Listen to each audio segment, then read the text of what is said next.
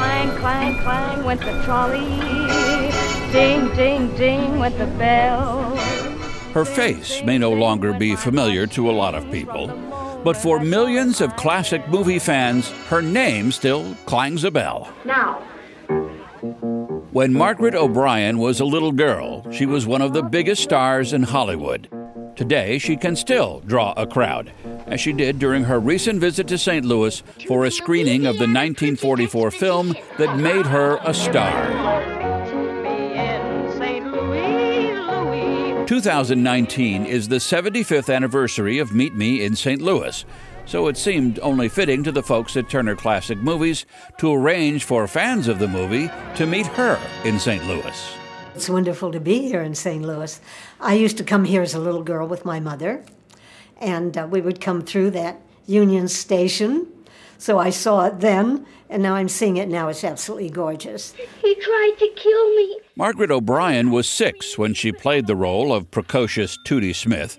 Today, she is 82, but her memories of making the film are still sharp, especially of her co-star, Judy Garland.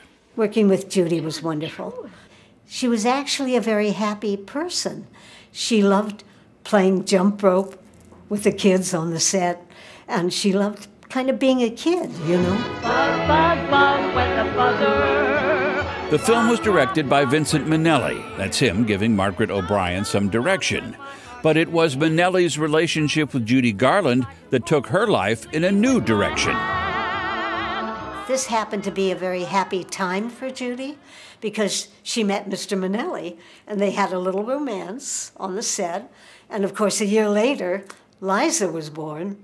So if it hadn't been for Meet Me in St. Louis, we may have missed all wonderful performances of Liza Minnelli. Oh, meet me. And I don't think many people realized that he did a lot of the antiques on the sets. He would even check the doorknobs. He did everything. If it hadn't been for Vincent Minnelli, there would not have been a Meet Me in St. Louis. For the past 3 years, Turner Classic Movies has sponsored a contest inviting movie fans in cities with particular connections to classic films to compete for a hometown screening attended by one of the original stars. This year, the winner was St. Louis. The film was screened at the Tivoli, which Margaret O'Brien saw for the first time from the window of the Loop trolley, a photo opportunity alluding to the trolley song, one of the best known from the film. Ding, ding, ding went the bell. But it was another song from Meet Me in St. Louis that became the most endearing and enduring. Have yourself a merry little Christmas. But it might have become neither if it hadn't been for Judy Garland insisting the lyrics to Have Yourself a Merry Little Christmas be changed. It was, we're leaving St. Louis, it's all terrible, it's horrible. And Judy said, I don't want to sing that to little Margaret.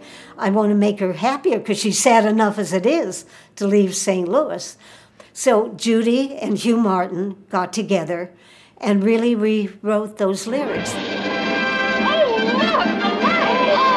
In a day and age when you might think classic movies would be fading from memory, TCM's success seems to suggest they are more popular than ever, not because of the times in which they were made, but because of the times in which they are shown.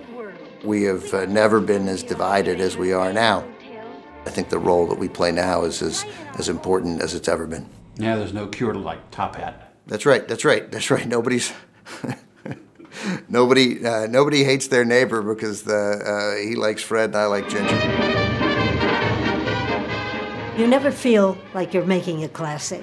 You're making the movie, you hope it's going to be good, but you don't realize it's going to go on for generations to come. And now, for years to come, hundreds of fans of the film will be able to say they met Margaret O'Brien in person. Right here where we